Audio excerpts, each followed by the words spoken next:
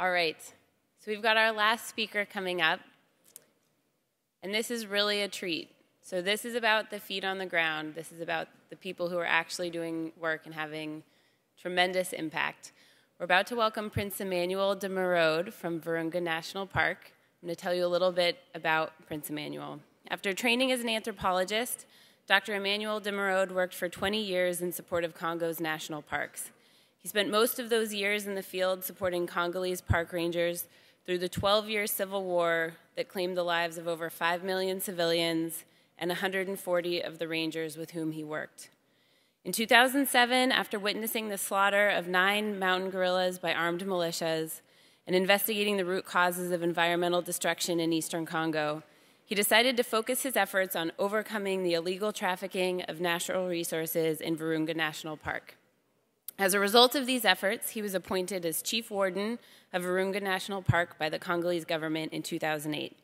To overcome the various challenges in the post-conflict region, he helped to develop the Virunga Alliance, a Congolese initiative to create an alternative, clean development strategy capable of eradicating poverty and bringing stability and peace to Eastern Congo based on the sustainable use of water resources for energy and fisheries, together with agriculture and tourism. It's a real treat. Please welcome Prince Emmanuel de Merode. Thank you. Yeah, okay, thanks. Good morning. It's an incredible privilege, and I'm extremely grateful to be here. I think I, perhaps more than most, need to explain who I am.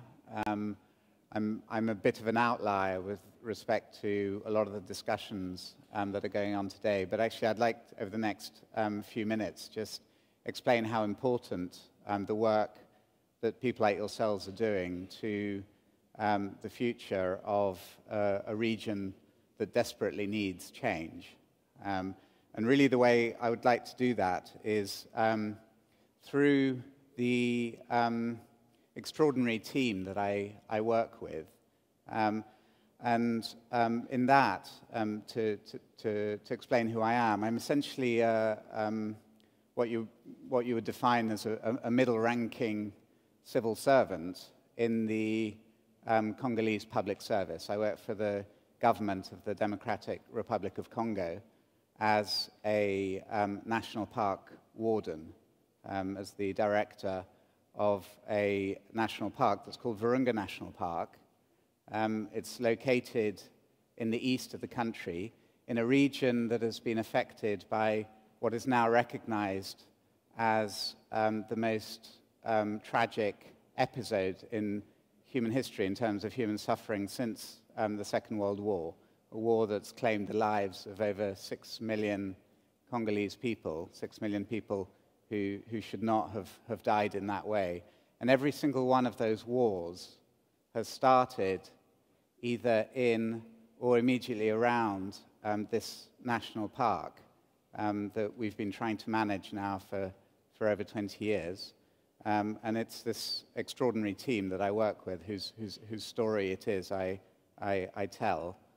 But for me, at the beginning, growing up in East Africa, growing up in Kenya, I had this very different image. I had this image of this landscape in the center of Africa with these incredible mountains, some of the highest mountains on the African continent, with glaciers on top, and that stretched down through tropical rainforests across these amazing savannas with some of the greatest abundance of large mammals, of elephants, hippos, and buffaloes, and then through to these extraordinary volcanoes, these permanently erupting volcanoes that give you a glimpse of the very center of the Earth. And between these extremes, some of the greatest diversity of wildlife on Earth, what essentially made it, what essentially makes it probably the greatest national park on Earth. And of course, that one species that drew me to Virunga 23 years ago, which is the mountain gorilla, this incredibly vulnerable species that's right on the edge of extinction. But when I arrived, I bought a motorbike in Kampala and drove across East Africa and then across the border, across the the great East African Rift Valley and then down into this amazing landscape. What brought me there were the mountain gorillas and this amazing national park. But what really kept me there was this team of Congolese rangers. And very quickly what I realized as I became, over the years, a part of that team, was just the incredible sacrifice that they had gone through. Over 140 of them had died protecting this park, and yet for months and sometimes years on end, they hadn't received their salaries, they hadn't received any support from the outside world, and yet they were continuing this struggle because it was the work that they had always done, that their parents had done, and that grandparents had done. This is the oldest national park in Africa. It's the first, it's where conservation was born in Africa, and this tradition was continuing in spite of the incredible difficulties.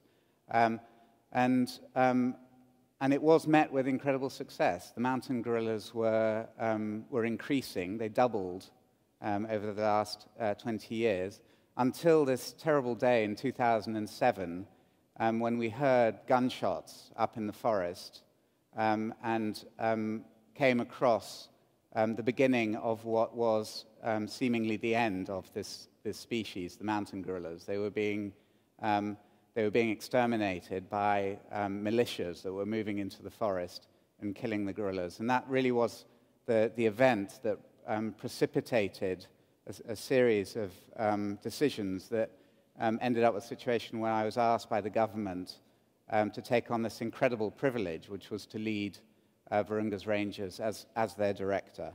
And so we continued from there. But what I didn't realize was that my work was not going to be about protecting mountain gorillas or wildlife or managing a national park.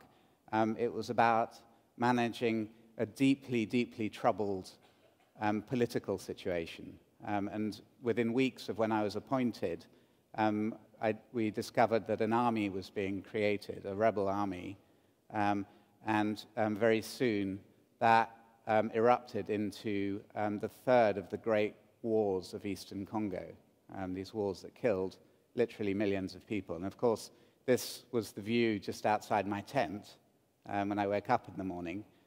It was a war that came right up to the park headquarters, and within days, our staff were forced out on this terrible march towards the city of Goma and into these internally displaced camps. Suddenly I found myself, from being a park director to being somebody who had to manage a refugee camp for the rangers and their families. And suddenly we had to readapt ourselves to a situation of crisis. This continued, but I was surrounded by these very extraordinary people, and it's them really who led me forward, helped me with these ideas. And the first was this decision never to leave the park. And so we spoke to people, we spoke to the rebel leaders, we spoke to the government, and out of that came this agreement that the park would continue its work, whatever the political situation.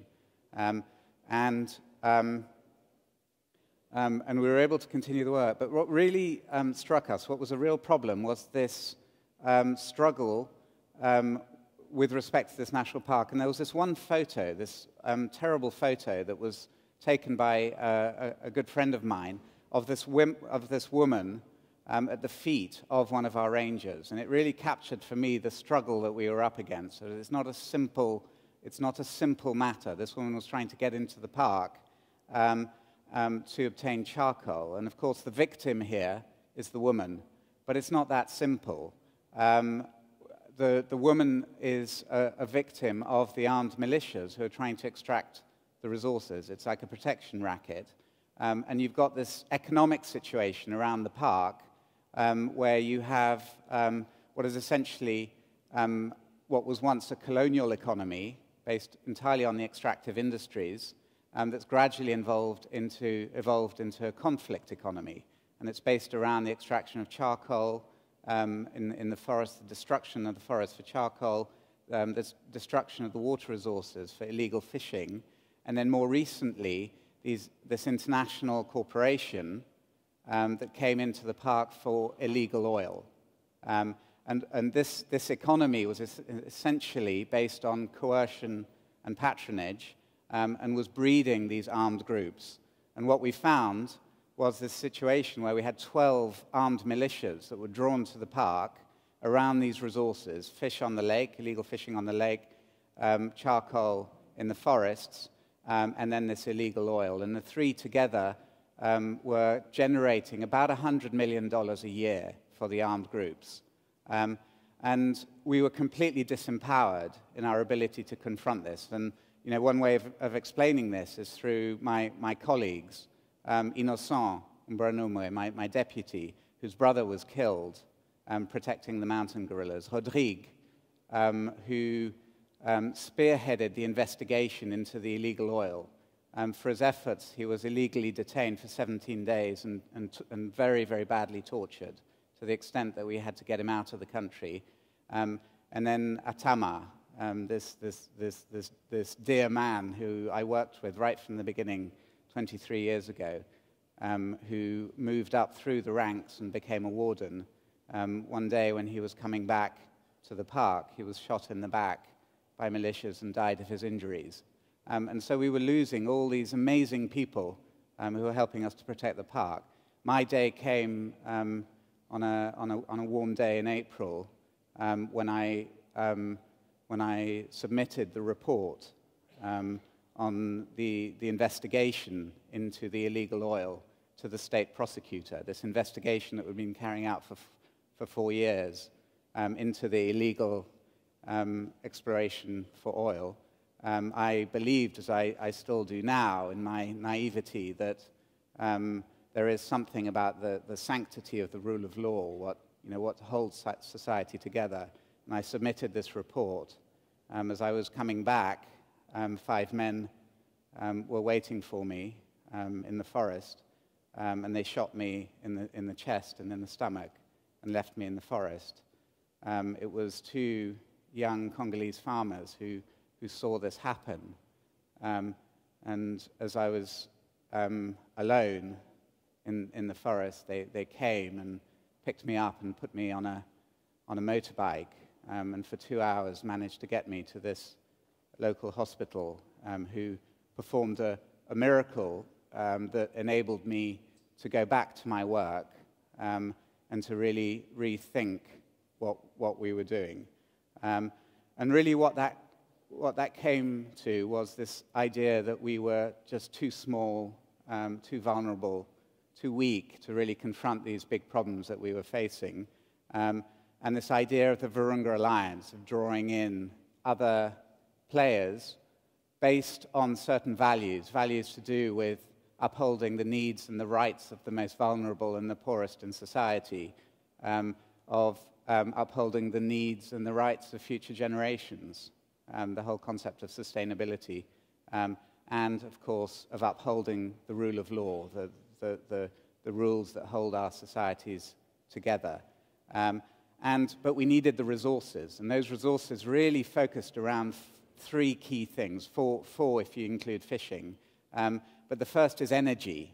You know, this idea that you need to recreate a whole new industry, a whole new economy that is based around diversification of the economy, and that's based around this idea that you've got to break the conflict economy that has been there for so long. And really, that is one of the very great challenges. And it's not that it hasn't been tried. You know, the international community, the world has invested $90 billion in Eastern Congo since 2000 in trying to put an end to the war. It's the biggest UN mission in the world, and it's failed.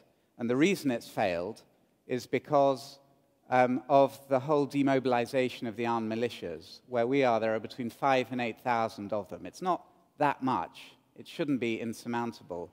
But the demobilization, disarmament, and reintegration process has failed because of the R in that acronym, the reintegration. And that has failed because there are no jobs in Eastern Congo. There's 70–80% unemployment. And really the answer lies in the kinds of work that people like yourselves are doing, of creating successful enterprise that can create sustainable livelihoods for those people. And so we looked at those resources that can provide that, and there's the two untapped resources of Congo, water and the human resources. And what can we do with that to turn this economy around? The others, of course, are agribusiness and tourism, the traditional industry for a national park. And we invested massively in that. It's perhaps not massively by your standards, but for us it was a lot. We've now reached an investment, committed funds of about $92 million to try and get sustainable energy to these communities. And what we discovered is that in doing that, for every megawatt of electricity that you provide to conflict-affected communities, you can create between 800 and 1,000 jobs. And the research that we did in the early days demonstrated that we could create between 100 and 120 megawatts. That's 80 to 100,000 jobs in the community around the park. And we're well on our way now. We've now got the committed funds for 50 megawatts. We're halfway there. But if you remember the figure, 5,000 to 8,000 militias, that's 5 to 8% of those jobs that we're in the process of creating. And so really that's the answer. And it lies right at the heart of the kinds of work that you are doing. One example is the soap factory that has invested in Eastern Congo because of the fact that there's electricity and because of the fact that the park is bringing a degree of stability to that region. The soap factory has created 400 jobs. It's a $5 million investment. 400 jobs in a conflict-affected community, but it's also increased the revenue for 10,000 farmers, and it's decreased the price of soap for 5 million Congolese consumers. And so really that's the answer to conflict. It's a much smaller investment than the 90 billion from the public sector, and it really comes from the kinds of ideas that people like yourself are developing today. So really that's why I came, was just to thank you for these amazing ideas and for this amazing work that you're doing. Thank you very much.